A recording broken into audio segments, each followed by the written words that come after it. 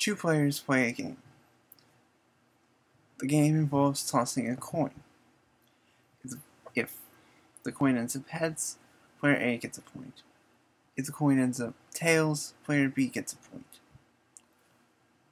The first person to get 10 points wins a certain amount of money.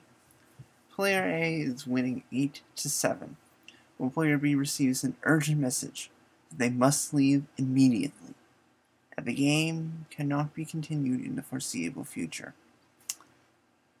How should the pot be divided?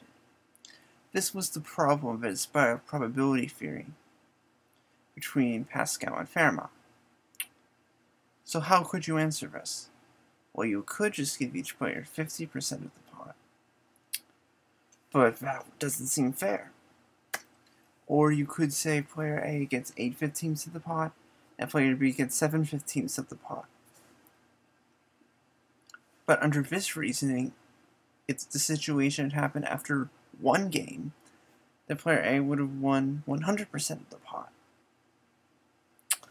So here's what Pascal and Fermat decided. The most additional games we would have to play is 4. One player will always win. In 11 of those games, player A would win. And in 5 of those games, player B would win. So player A would get 11/16 of the pot, and player B would get 5/16 of the pot. Bye.